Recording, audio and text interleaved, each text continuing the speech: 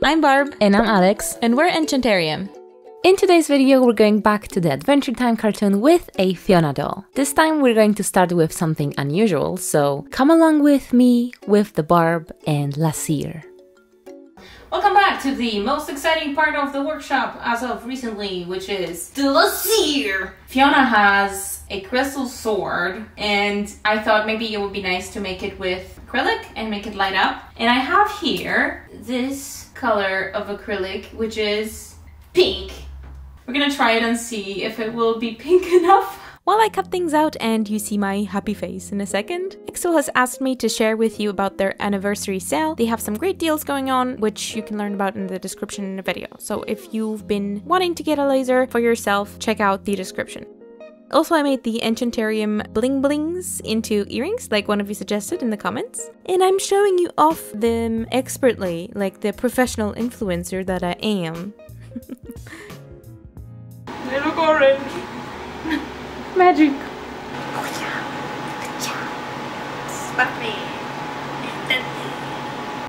I thought I would sand it, but decided to fill it with UV resin instead.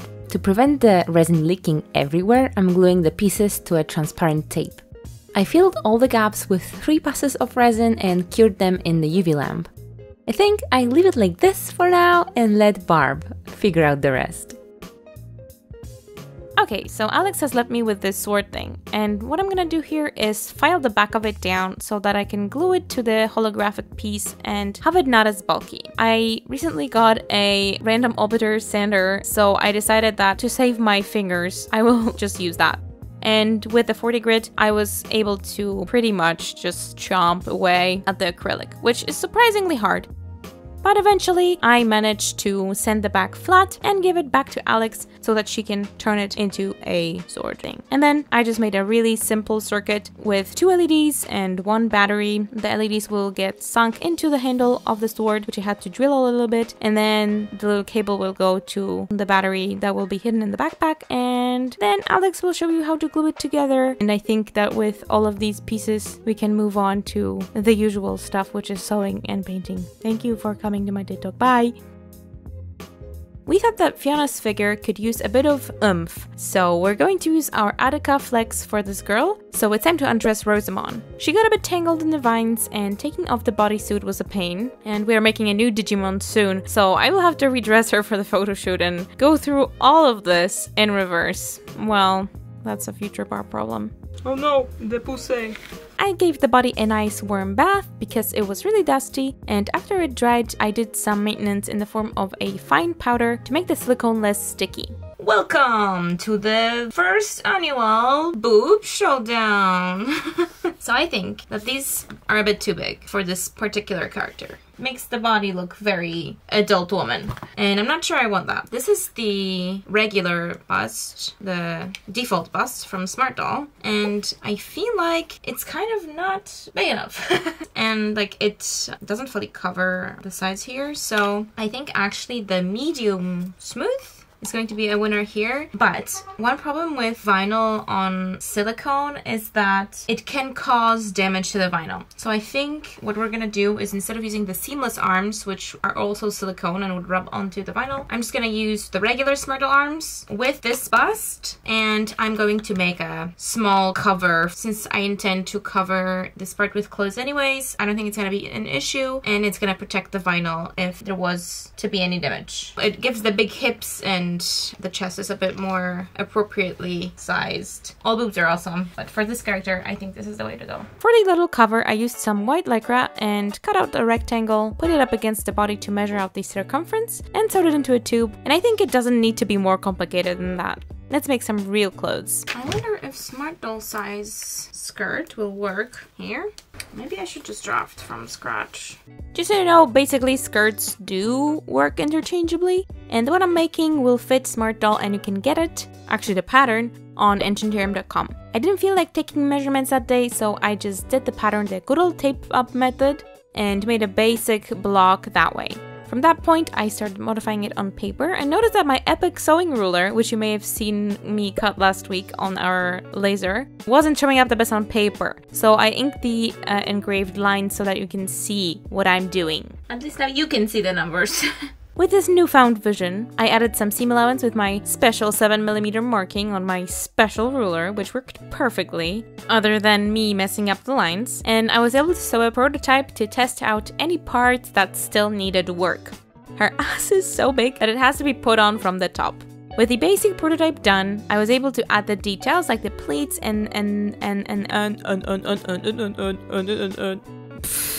that was dumb. And the asymmetrical panel and make a nicer prototype. Happy with the result, I proceeded to make the real thing, which will not be the real thing, but for the purpose of me not re-recording the tutorial again, let's pretend for the next few minutes that it is the last time I made this skirt. I cut my main pieces out of a deep blue fabric, and for my lining I used some nude cotton. You can make it in two ways, as a wrap skirt and with the closure in front, or with a zipper in the back.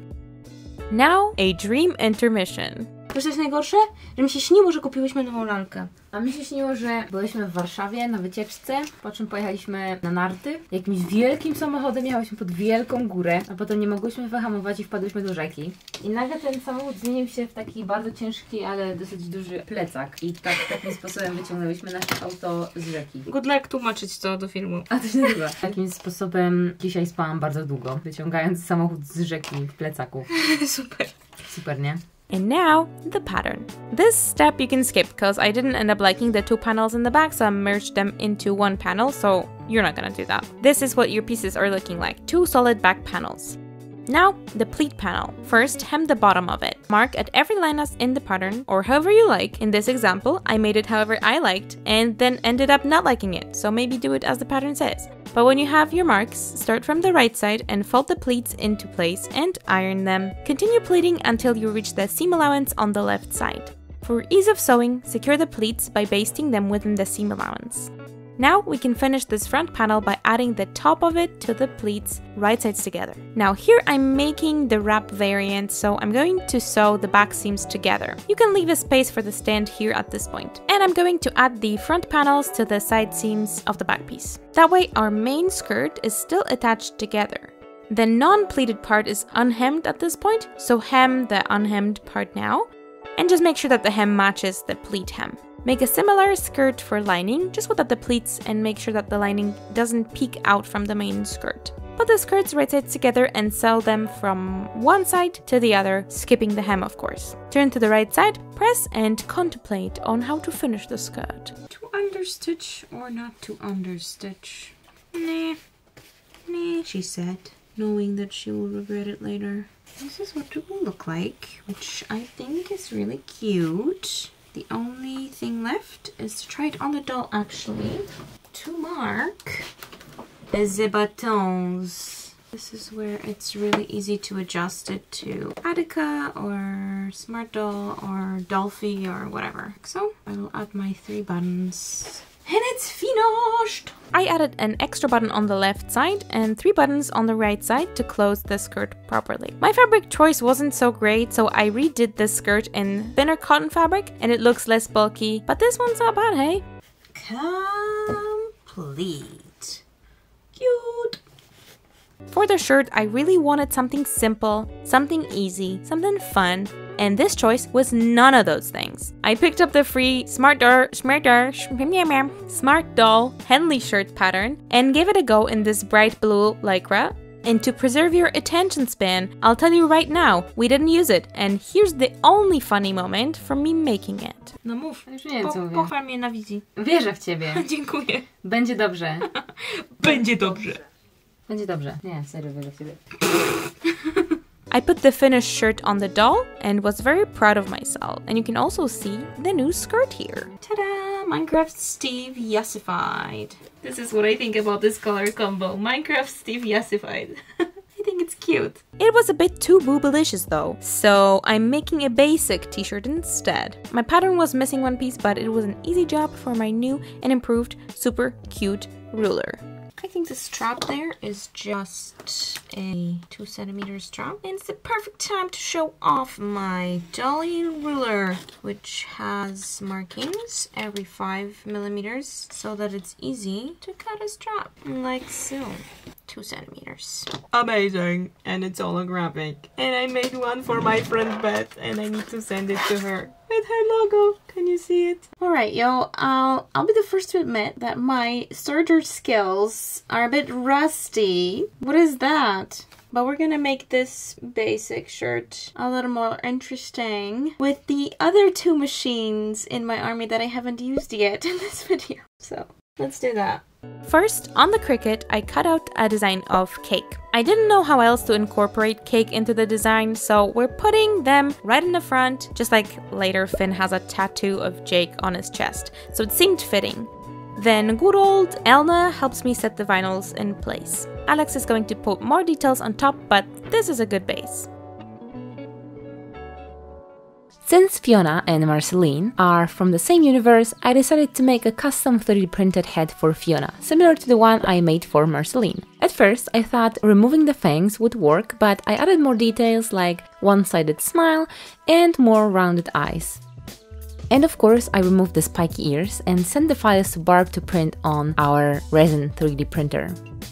Barb was testing a new resin color and it was a bit too orange looking, so I'm color matching the head with acrylic paint. When I'm happy with the base color, I can start sketching out the features.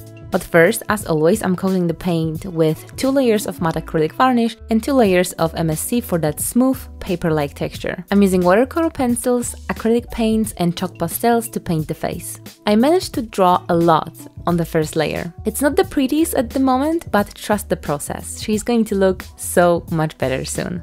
I'm going for a cute look because the original Fionna was a very sweet person, but I'm adding some battle scars because she's going on an adventure, right? She has to have some scratches. The scratch on her cheeks look like a cat's paws, and we all know that Fionna has a cat. Both Fionna and Finn have very expressive faces with a lot of loose teeth, so I thought why not give her a teeth gap in the front. The blue eyeliner looks very dark, so I'm adding a white base for a future baby blue paint. I know that Fionna from the new show is a little less feminine presenting and she probably wouldn't use much makeup, but if she's Finn's gender-bent counterpart, I thought she could have some more girly features. We actually can't legally watch this show right now because it's only available in the US, so this is our version of the original Fionna from the gender-bent episodes of the original show. I also wanted her to look good standing next to Marceline, and she has very heavy punk rocky makeup, so I gave her the same type of lashes and a thick spiky eyeliner. I'm adding some white details like hair on the brows and white lashes. The last step is 1 coat of Shine Pearlix powder and the face is almost ready. There's one important feature missing and it's the eyes. I painted these by hand on a 3D printed base. I tried to make them in the same style as Marceline's eyes, so with a gradient and stars in the middle. I covered them in 2 layers of UV resin.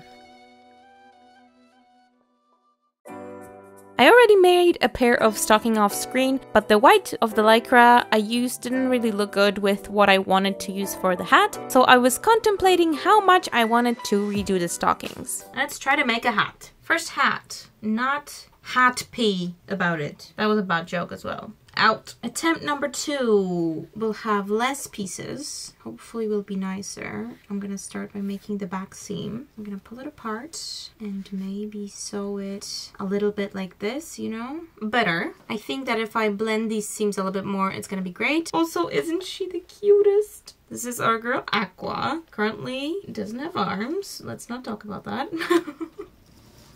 I freehanded the ears at this point, but I saved the pattern and put it up for free on the Enchanterium.com doll shop website. I cut the main piece again, sewed the back seam, traced the curve, sandwiched the ears in, and then sewed the curve. I trimmed the seam allowance and the base hat is ready.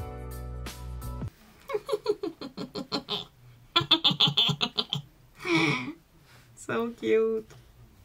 Let's make the shoes. The outfit we're making is mostly reference from the original Adventure Time gender bent episodes, so I'm making cute school loafers. I'm using my loafer last and sole combo from the Maria video, and these are all the materials that you will need.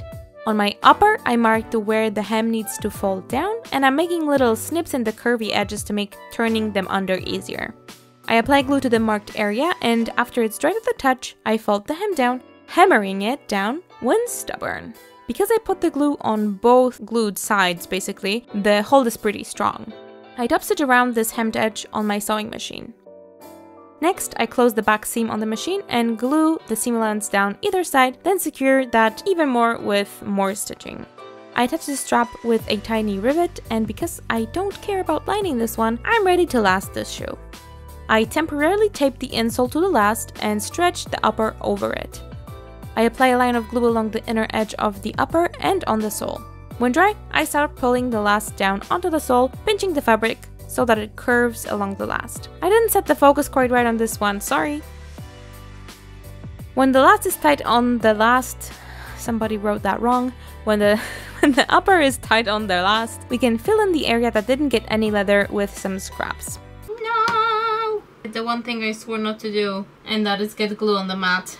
Shit.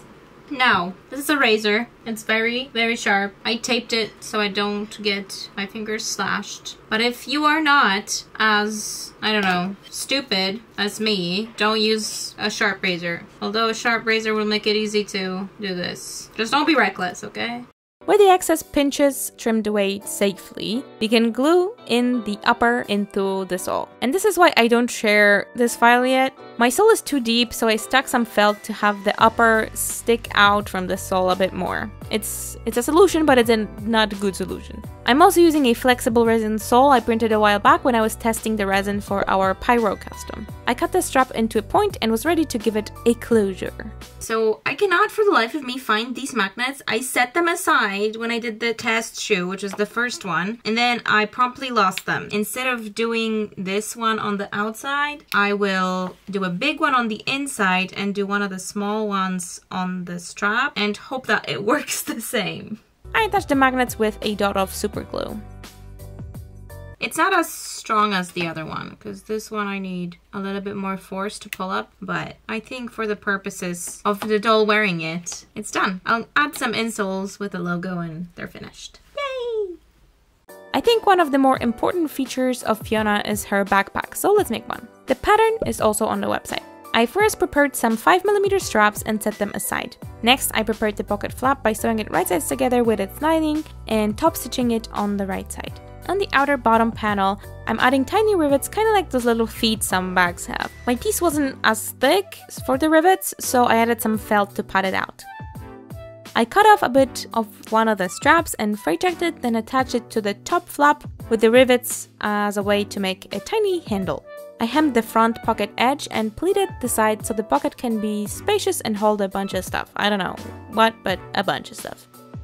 I top stitched the pocket onto the front outer piece and basted at the bottom. I took more strap pieces and laid them above the pocket, clipping them into place because they were too thick to pin. I put the pocket flap on top of the straps and stitched the flap to the front. It's time to put the outer piece together. We were attaching the front and back to the bottom piece, and then with a small loop sandwiched in between the top flap to the back. If you don't want to use rivets, put in your straps on this edge as well. Now we're going to line this whole thing, leaving a gap to turn it to the right side along the back piece. That's where it's going to be easiest to hide. If you sewed in your straps, then put them at the sides and sew them in as well. Trim the seam allowance, turn the backpack to the right side, top stitch around the perimeter of this piece to secure the opening, and if you didn't attach the straps, do it now with the rivets. Okay, so because I messed up, I'm just gonna attach them here. And if you like this look, you can also do that. Now the main back pouch. Another 4-side from Future Barb. If you have the pattern, do it the way I wrote it out and not the way I did it here. But when you get to closing the bottom, this is the tricky bit. Fold the piece at a 45-degree angle and mark the seam allowance so you don't sew through it. Sew to that point and that point only, and not beyond that point. After you do that on both sides, snip the seam allowance, the seam allowance to that ending point, but not through the stitching, and align the remaining raw edges together and stitch them together. You should make a bag with a rectangular bottom that way. Now I had to attach my lining and main together, but you should have it together already because you're doing it with a pattern, so. But for the stupid ones, like myself, I have to attach these in round, which is not fun because it's small. But with both of the components complete, we can put them together. I first mocked it up with some clips to determine my final strap length and attached them with rivets. And the rest is glue. I used some good old OOAK glue because I know that this glue is basically indestructible. For my little straps, I added some buckles to decorate, and to close the backpack I used a few magnets, and we're done. Time to add some more life to our props. First, I'm painting the soles of the shoes. The black ones are not a perfect fit, so I'm painting them dark blue. Next is the backpack. I started to paint it with this dark olive color, but I quickly realized it's too dark. I covered it with a much lighter lime green paint, and I think it looks much better. Now, what about these two blobs of vinyl? Let's make them look like cake. I'm simply adding shape to the eyes and outline a few parts with black. And she looks super cute.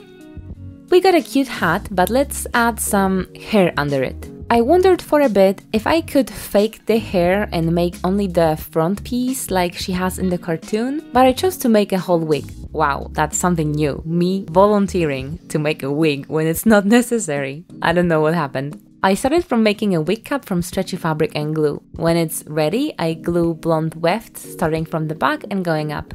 I'm using UHU contact glue because I want to use heat later to style the hair, and hot glue could melt. The parting is always a problem when I'm doing a wig using synthetic fibers, and I had to figure out how to make the front strand of hair sticking out of the hat. I glued a bump made with paper mache technique and glued some fiber on top. Then I glued a few wefts from the inside of the wig cap and styled it with hair straightener. But something was still not alright with this look. It's a little bit too plain, too simple.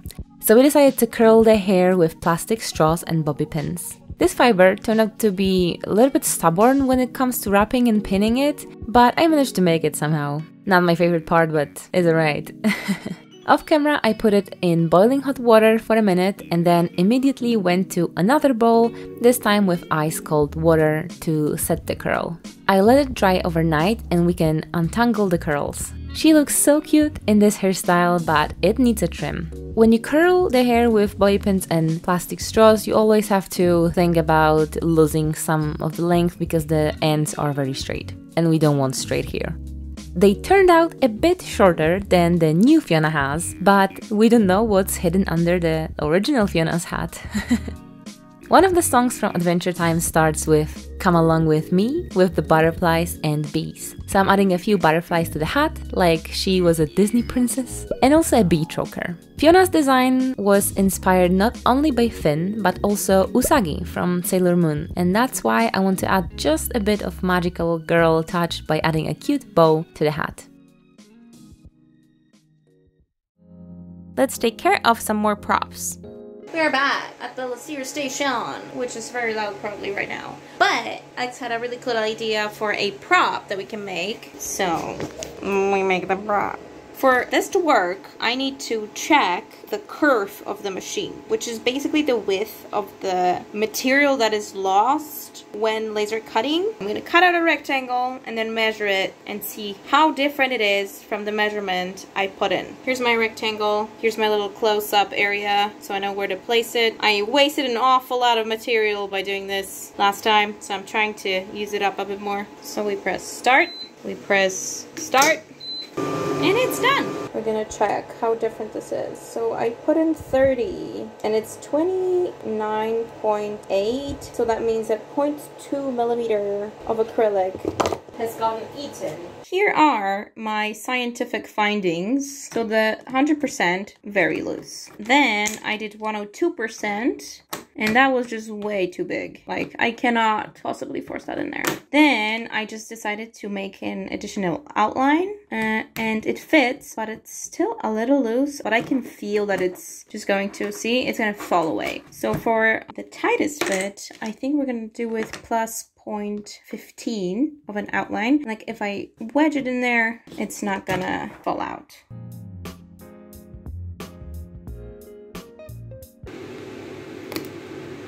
This is so epic. What? While I was at the laser, I made some more sewing rulers for me and for my friend Beth, who suggested I add inch measurements to the other side, so it's even more functional. And I just had to make it sparkly, because why not?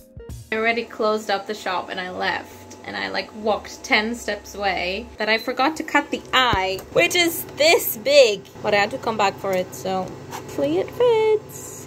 After I got home with the pieces, everything was fitting together perfectly, thank God. And I had a fun puzzle to put together. I was using this weird acrylic glue, which is actually more like a solvent, which softens the acrylic so that it can weld itself with itself. Piece by piece, I attached the things together, but it was not my cleanest job, I have to admit, as the solvent is really runny. Here, for example, you can see my fingerprint. I just realized that these pieces doesn't cut. I have to go back. Imagine being this stupid. It's not that they didn't cut out. I just didn't pop them out and they didn't bring them with me. Bruh. After that little fiasco, I set the remaining pieces in place and with the help of my favorite sister, I put the half box together. What do you think? Może za 50 razem będzie bez skazy? Ale fajne to jest!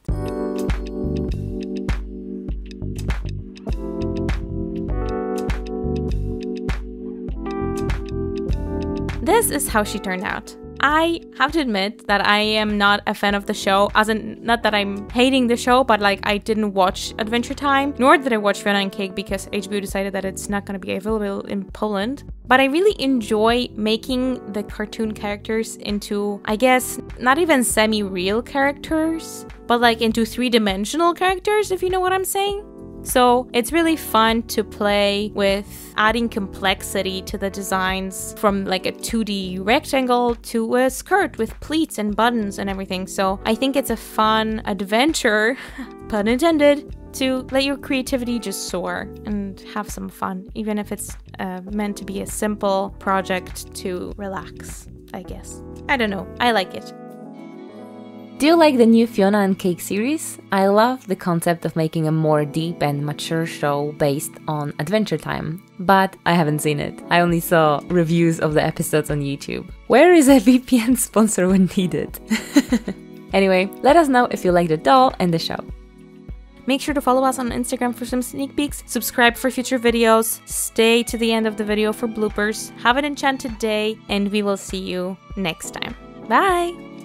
And this video was made thanks to our Patreons. The biggest credit goes to our top tier Lost Sister supporters: Mary Chandler, Mary Helen Burns, Call Me Ash, Barb from the Future, Erin McCoy, and Red X. We also thank our cousin tier patrons: Zippy McAdoo, Emma Thomas, Yumi Azura, Sos Areli, Galina Harsion, Lucky Ducky Lulu, Sirius Eden, Even Draws Things, Mavi, Gianette, Josephine Falk, Kaylee M, Melissa Novoa, Rinth, Fan of TA, Catherine G, Ashley Etwell, Hannah Lemon, Elise Sherbet, Zari, Amelia Blackwood, Andrea Brigadier, Ghostly Gardens, Brianna Tegan, The Barbie Witch, Bowen, Inca, Stephanie, Tiffany Jeffords, Caraho, Landy Monk, Jane Beck, Caribou, Siv's Party, Dragonart Customs, Ninja Star Dezino, Dream Up, and last but not least, Catherine Nodden. Thanks, guys.